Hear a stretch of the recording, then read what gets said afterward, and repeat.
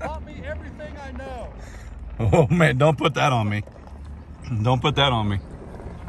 So my fear was, which I put it, was that it was going to tear up. I've already seeded that, got grass coming up. It was going to tear it up. But what I really wanted to do, without taking a hand rake, was go around and around and up and down and fill in all the little grooves where the waters ran. And it did perfectly. You probably can't see it on the camera, but very few places.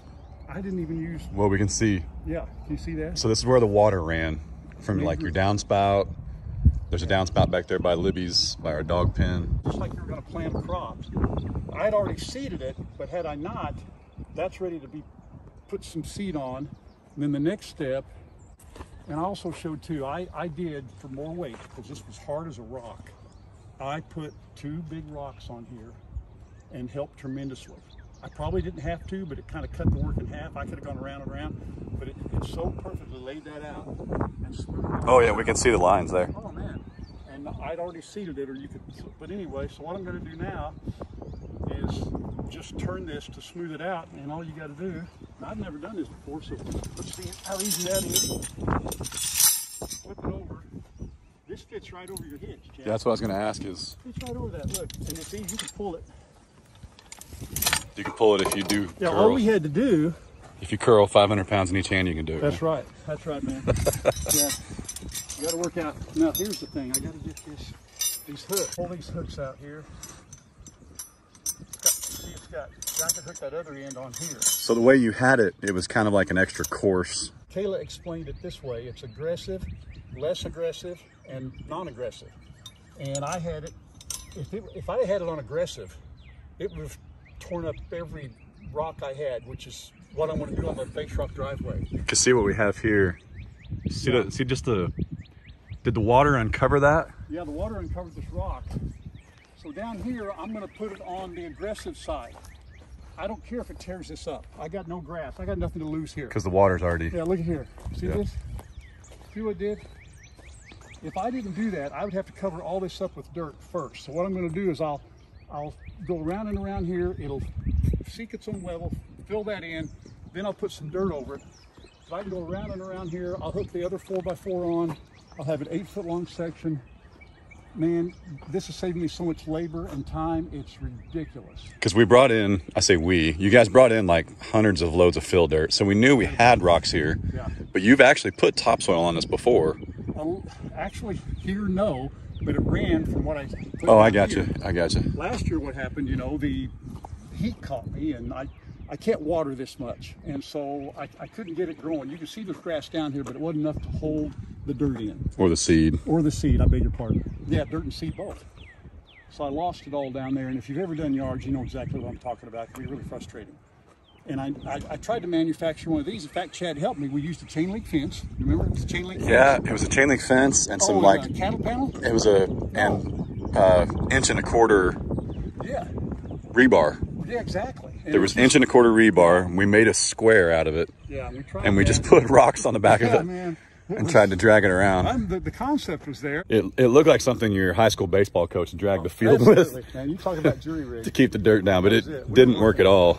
Yeah, less aggressive seed. Flip that over, and I can see those hooks. There's 5 hooks across here. There's 4 hooks. I beg your pardon, 4. Now I'll drag it like that, and that's not going to tear anything up. All that's going to do is bury the seed and smooth everything out that I've got, and I'm done. All I got to do is water. Or, of course, every time I seed and do something, we get a flood. So anyway, Tarter hooked us up with this. And they sent you 2 of them. They sent me 2. There's 1 bar, 2 4x4s, and at some point, I'd like 2 today. I'm dying to try this out on that base rock driveway, man. I'm going to turn over on aggressive. Tears it up, I say tear up, but I mean, it's going to do what it's supposed to do, and that'll be really, really cool. Well, we need it to, because just like over here, the water rushed down here, and that's what caused the ravines. But over there, you've added base rock since you moved in. Oh. And it's not like you can't backtrack it with your bucket. I've done that. But it's not as efficient. It's not like it finds its own level as quick. You got to make a lot of passes. Whereas this, you're going to put it on aggressive and just rip it up? Yeah, the box blade, I took off some of the high areas. But Grandma is on me because she likes a smooth ride. And if I don't get this done, I'm out. Because the 2020 Pilot she has apparently isn't smooth enough. They don't make shocks on a 2020 Pilot, did it? Grandma's not here, so we can say that. Every time she pulls in, hey, you gonna fix that driveway today? Today's the day. Tarter is gonna save my marriage. You can't tell, there's a ridge. I took the box blade and went over and over it, did as best I could. I didn't have to have a rake behind the tractor. I had no idea that you could use this on base rock until I saw the video that Kayla made from Tarter. Right. So when you go to their website and you look up any piece of equipment, at least all of them have their cedars, they have a video. We'll link it down below. And it's only a couple minutes long. That's the nice thing. Oh yeah, it's just a how-to real quick. And I learned everything I knew, I had to know about the Harrow and the cedar they sent. And so we're good to go. You can see I drug it right there.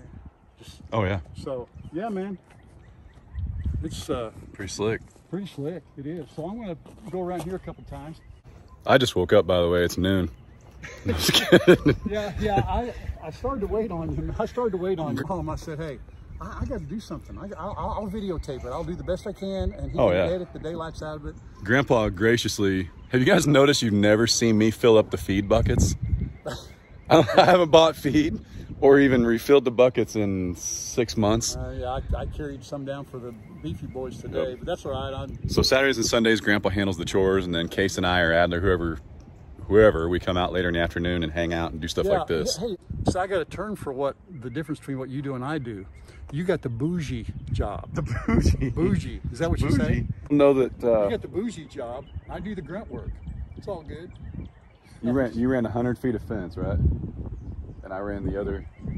Oh, no, you did help me with half. Is that how that went? Yeah. Oops, my bad. I bet it's probably pretty close. My bad. Hey, folks, I embellish. I bet it's probably pretty close. That's what I do. Either way. All right, so you're going to drag it?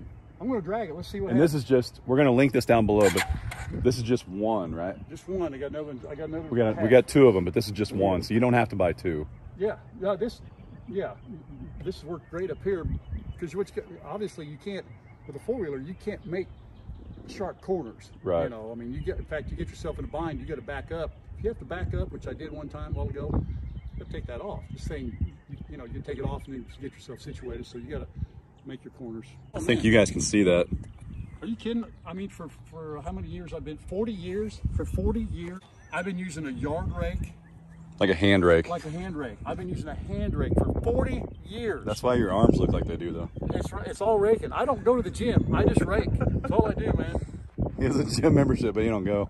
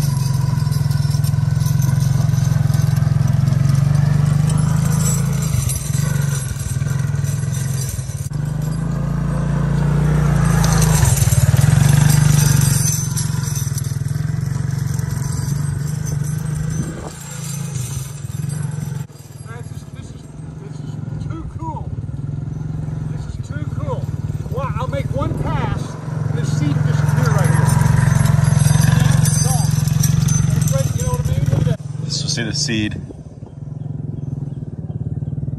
right there. Yeah, I mean that's phenomenal.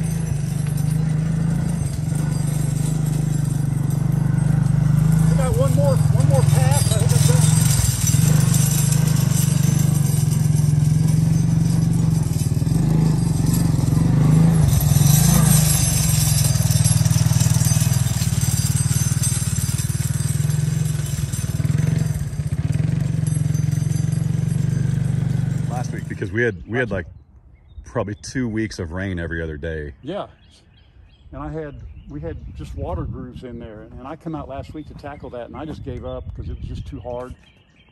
I knew that this harrower was coming in, but I get impatient. I just am. I just wanted to get it done. Well, and we're talking, I mean, to credit, like, can we show them the big one over here?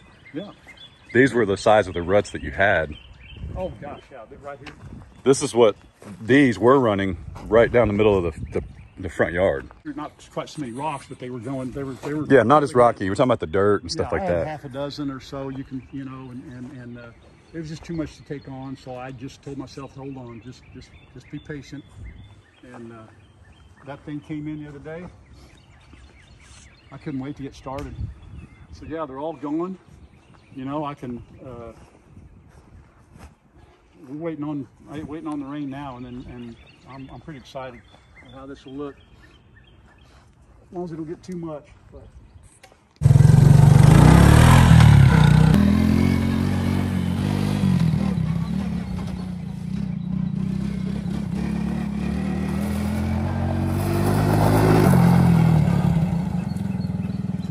You guys wonder where I get my driving habits.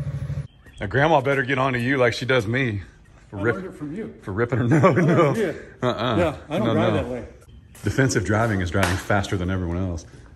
I never thought about it that way. Yeah. You get out of the way, you can't get hit. I don't remember telling you guys that when you learned how to drive. No.